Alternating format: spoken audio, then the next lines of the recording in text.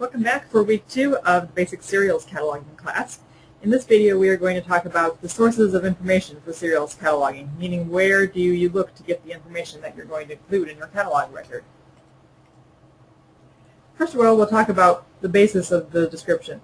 Which issue are you going to base your description off of? Since a serial record is meant to describe the whole publication and not any one individual record, you don't necessarily treat it as if you're describing one issue in its entirety, but you do have to give indication of what you're using to create this description so that other people can verify that they have the same item. If possible, you should base your description off of the first issue. But sometimes you don't have the first issue if your library starts describing during a later year, for example. And so in that case, you should work off of the earliest available issue. And you'll have a note saying description based on, and then the enumeration of that issue. If you're cataloging from the first issue, you would include a 362 field, which would have a formatted numbering statement. And on the next slide, we'll look at differences between formatted and unformatted numbering statements. You will not need a description based on note because it is understood that you are working from the first issue. If you're not cataloging from the first issue, you will not include that 362 field because you don't know for sure when it started, and then you have that 588 field with a description based on note.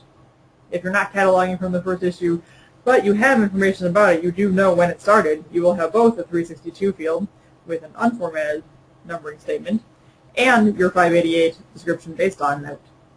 For example, if you have the first issue, you'll have a 362 field. The first indicator is 0, that means it's formatted. And what I mean by formatted is that the information is given in whatever format it appears on the item, and then you have an open date range so that at some point you can come back and close this date range when the serial ends. If you don't have the first issue, you don't have a 362 field, you just put your 588 note in, and you say description based on, and then give the enumeration of whatever item you're working with. And in that third scenario, if you don't have a first issue but you know when it was published, you need both your 362 field. In this case, we'll have an unformatted note, which means that the phrase began with appears in front of the volume number, and then you don't leave the date range open. You're just adding a note about when it began. And then you have a 588 field with your same description based on. You want to let people know what you were working from when you created this description.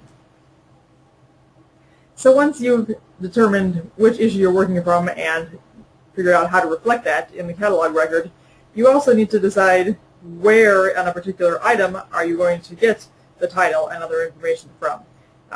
These next few slides show you that the title and enumeration and other information can vary depending on where you look on the item. For example, this is the cover of the item.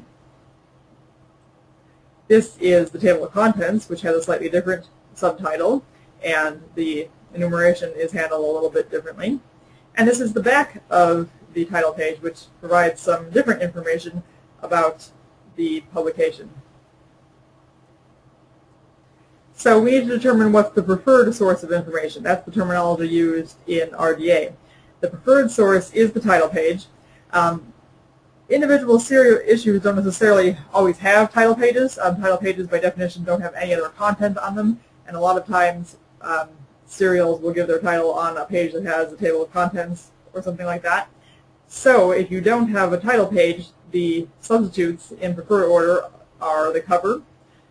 And if you don't have anything on the cover, then go for the caption, which is the first page with content on it. The next option is a masthead, which is information about the publication that appears in every issue. And the last option is the colophon, which is a brief description of the publication, usually found on the back of the title page.